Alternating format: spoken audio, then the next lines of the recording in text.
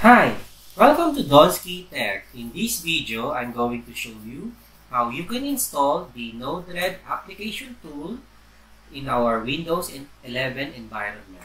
So, nodered is such a great tool if you want to create your IoT project with minimal code. So, this is a great software, especially for students who does not know much about the programming.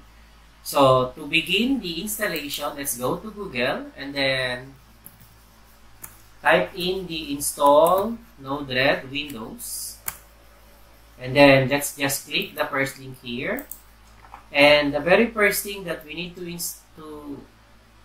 is to install Node.js. So, let's download the Node.js Windows. And in here, let's just click the installer. Once the installer is downloaded successfully, so let's just click open and then click next.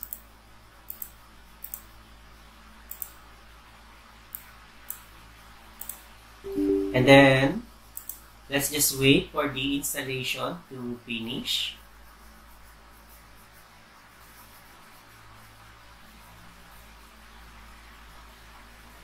And then let's click finish. So once the Node.js is installed, let's open a new command prompt. And then let's verify first the version.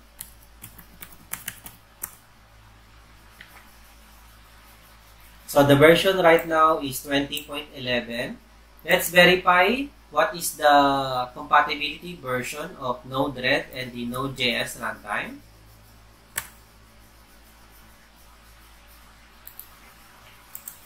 So from this link, you would notice that the recommended version for the Node.js is 20.x, and we now have the 20.11, so we're good.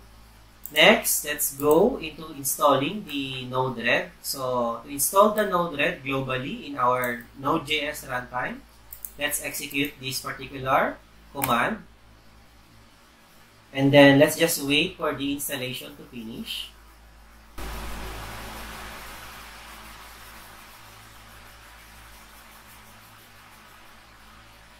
Okay, now that the installation is finished, then let's try running Node-RED. So to run Node-RED, let's just execute this command. Oops. It's node-red and then click enter.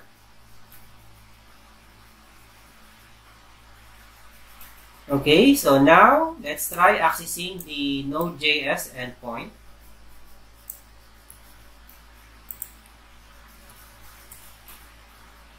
And we are able to access now the node.js here. So everything seems to be okay since the user interface of Node-RED has been shown. So the very next thing that we need to do is to secure this installation so that we are required to enter the username and password. So to do that, let's go back again to our installation and then type in the secure Node-RED here and then click the first link. And we don't need the HTTPS access. What we want is to set the username and password, but if you wanted to create the HTTPS access, then we need to generate a key and a certificate. So right now, let's just escape this part and then go into the username and password based authentication. What we want is we are required to input a username and a password. So all we need to do is to set this list or array of user. And to do this one, we need to access the settings.js. So right now, the settings.file can be found in here. So I'll just copy this one. And then let's go into the Explorer. Oops. Okay. And then right now, this is the settings.js. And once, let's try to open the settings.js. And we need to find this particular value, which is the admin auth, which is set for the security. And all we need to do is just edit or uncomment these lines. So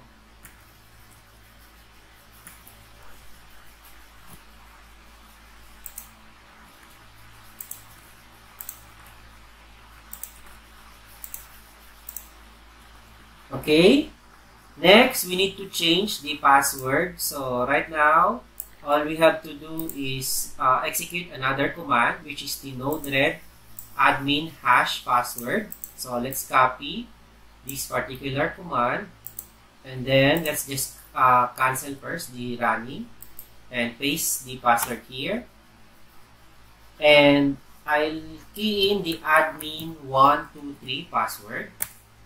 So right now this is the admin123.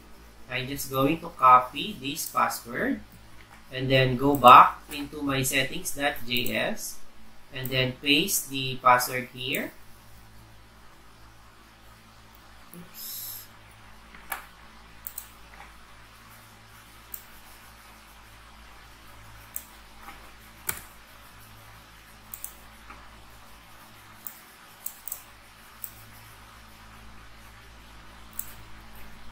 Okay, now that the settings.js is changed, all we need to do is to run again the nodered.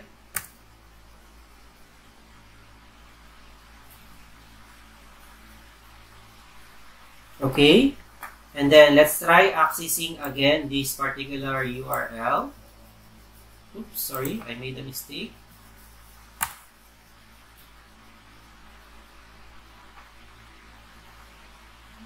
Okay, let's copy again this URL and then let's go back here. So I am expecting that should be a username and password prompt, which is here.